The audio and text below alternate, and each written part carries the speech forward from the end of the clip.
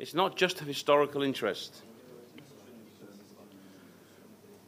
It is an important moment in history which has lots of lessons for today.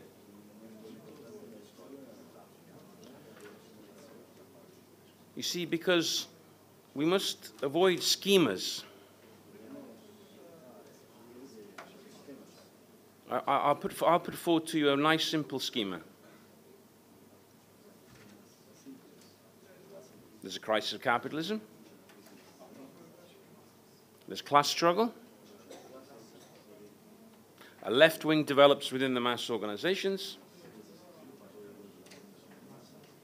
The Trotskyists intervene.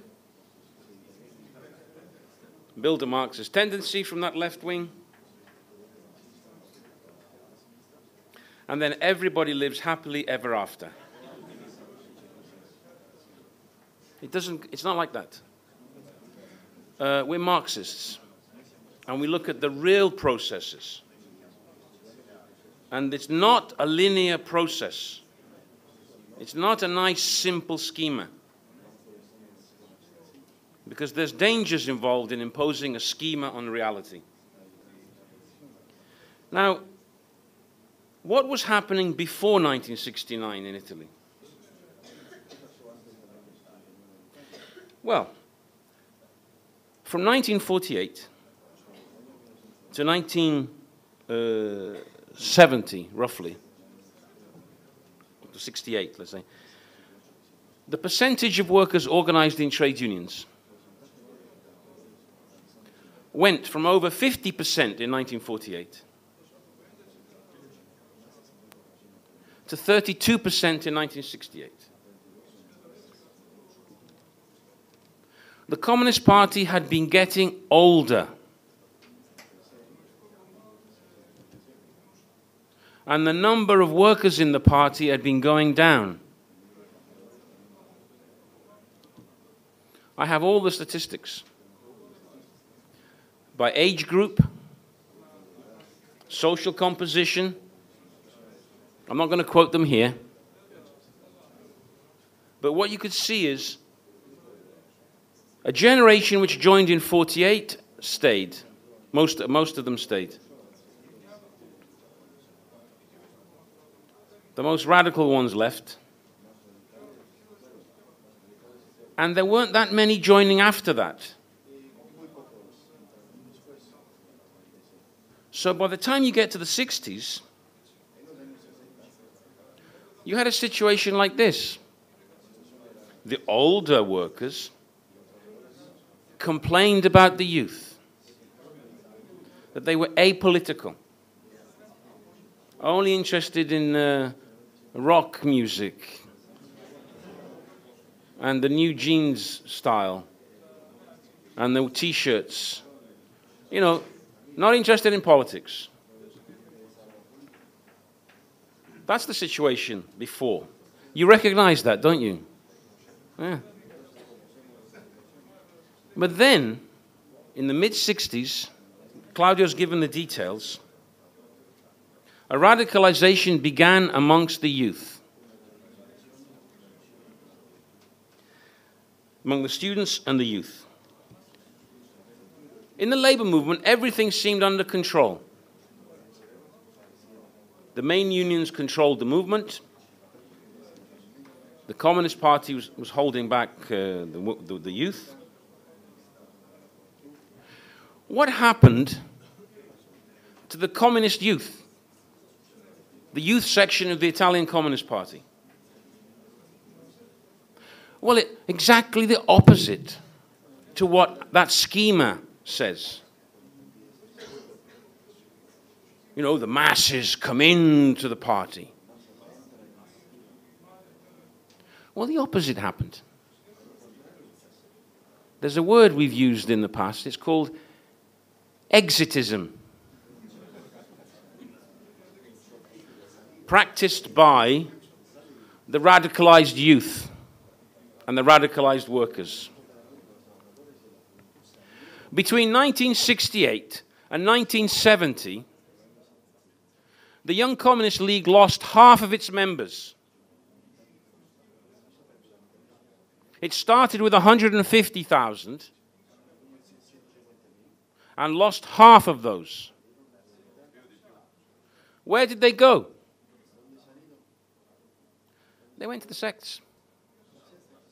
Does that fit with the schema? It doesn't, does it? Avanguardia Operaia, Workers' Vanguard, Claudio referred to. A small split of 100 from the Mandelites in 1968. Becomes an organization of 8,000 by 1977. Lotta Continua. Had many Catholics in the early days. Radicalized Catholic youth. Became an organization of 10,000. There was a split from the Communist Party. The Manifesto in 1969, which had about 100,000 supporters in the party. They split to the left. At one point in Italy in the 70s, there were 5 daily left-wing newspapers. One of them was Lotta Continua. The other one was the Workers' Daily, which was the paper of the Avanguardia Operaia. In many areas, there were actually good relations between the sectarians and the Communist Party branches. It's false to think that there was a total separation. One of the very first recruits I made in 1977 was a young socialist who had been in Lotta Continua. His brother also. His father had been a partisan in the Second World War. His name is in a big, thick book, which has all the trials against communists and partisans under the fascist regime. His father was a communist through and through. When his 2 boys joined Lotta Continua, he was so happy. He didn't say, "Oh, you're joining a sect." He was happy that they were getting involved in communist politics. We have a comrade, he's not active now, from Sicily. He said, the Lotta Continua branch didn't have a headquarters. They used the local Communist Party headquarters. And the older party people loved having these young kids in their branch.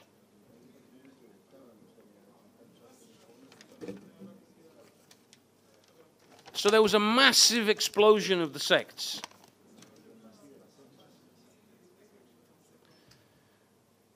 Claudio said 30,000 active. You can't really say exactly how many. But in 1977, they organized a demonstration of 100,000.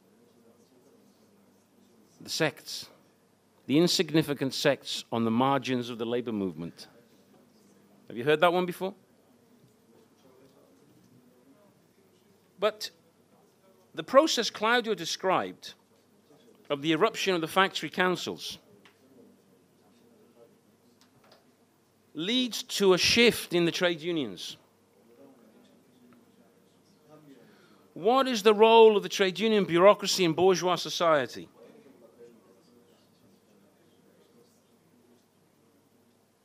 It's to police the working class for the bourgeoisie.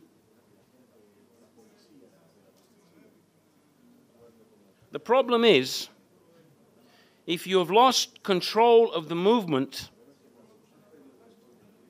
how can you police it?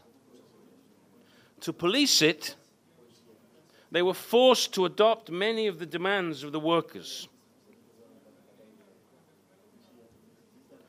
And therefore, the trade union leaders began to move to the left in words.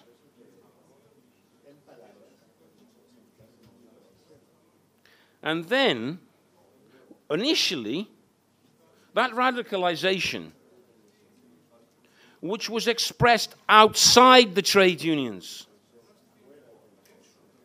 There's a lot of discussion about this today. But this is a historical fact. Those factory councils were built in opposition to the trade union bureaucracy. Because it was stifling, trying to hold the workers back. But this is where the sects don't understand. This is what they don't understand. You can have the expression of this radicalization in the initial stages, outside the mass organizations, but inevitably it's going to impact on the mass organizations at a certain point. And that's what happened. The trade unions in words shifted to the left. They declared the factory councils the rank and file structures of the unions. And then the masses started to flow into the trade unions.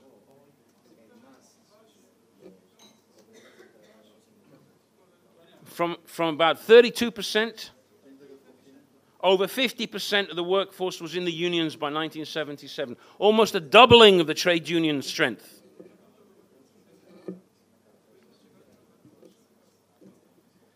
And this again, the sects couldn't understand.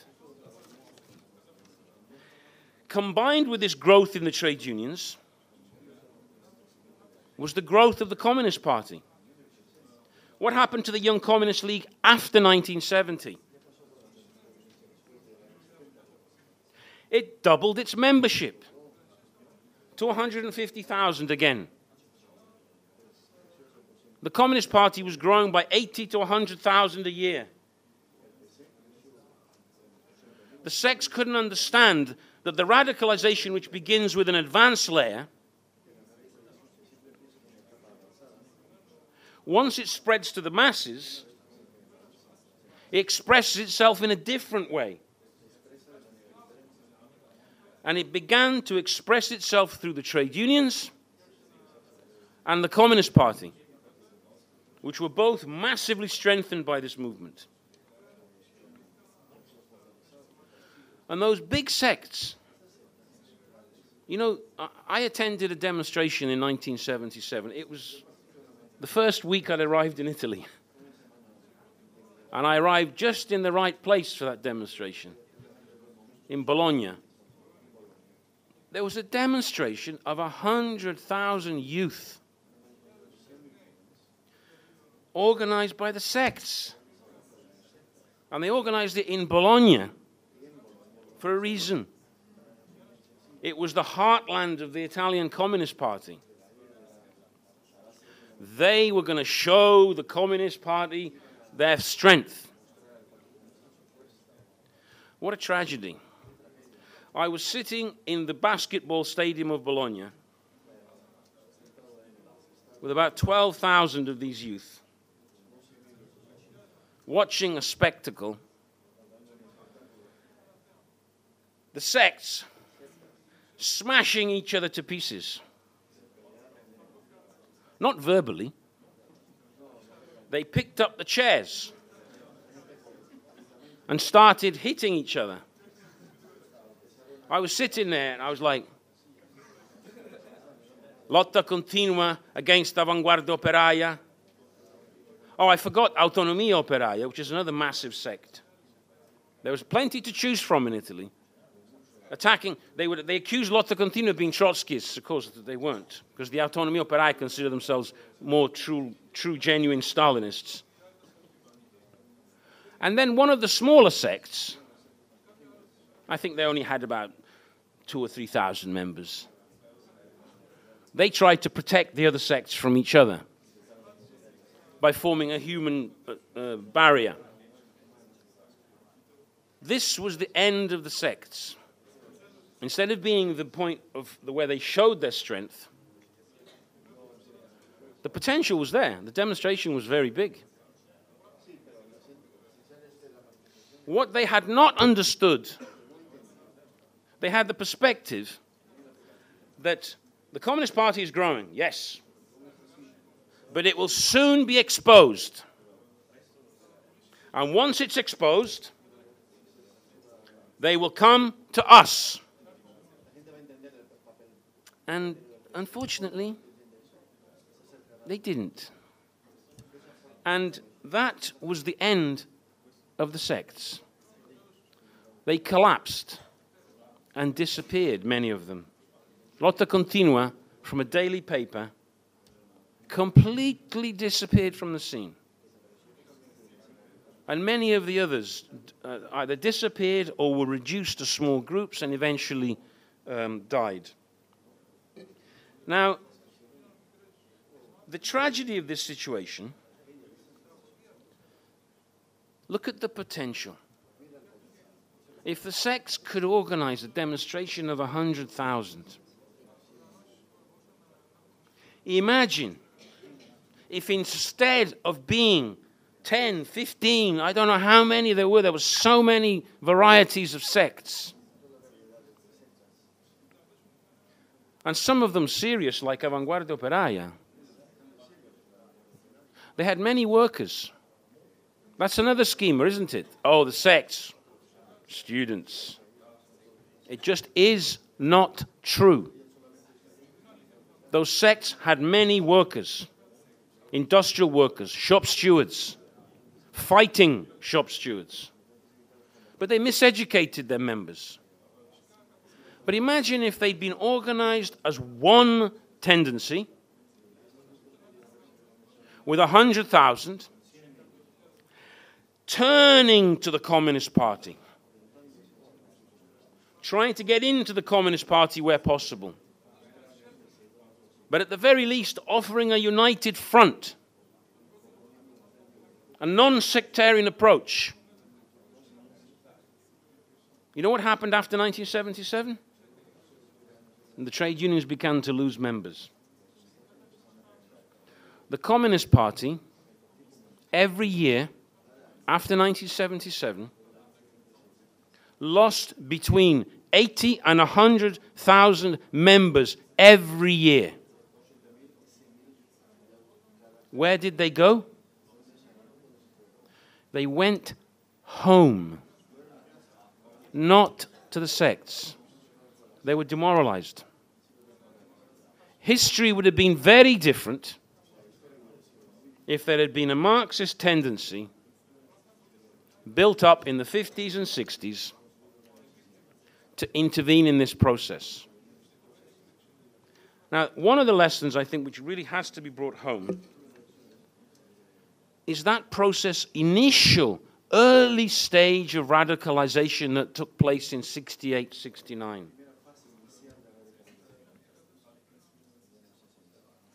All the symptoms are there that is about to be repeated. In Italy, you have that mood in the factories. Let's not repeat the mistakes of the past. We must be at the right place at the right time.